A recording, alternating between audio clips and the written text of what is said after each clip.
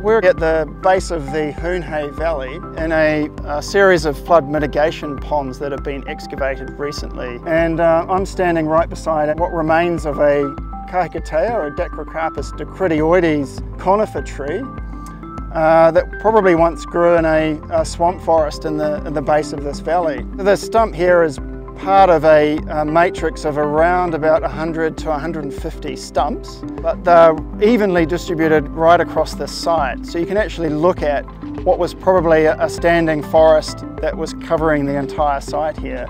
This forms part of a network of buried forest sites that we find right across Christchurch. And then often in behind the stumps you can actually look at soil profiles that are attached to these stumps.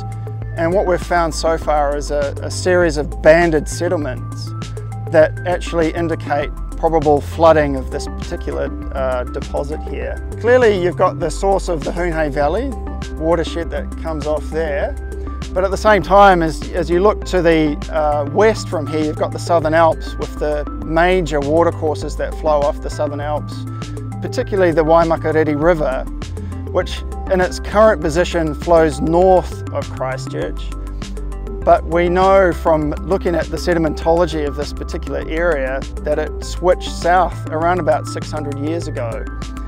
So it's likely that this particular deposit may have been flooded at that time, or during multiple periods over at least the last 10,000 years with the shifting of the Waimakariri River. So it could have happened 1,000 years ago, 2,000, 4,000 years ago.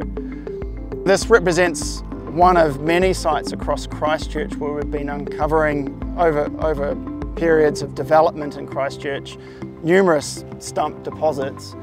And this is probably the largest one that we've actually found.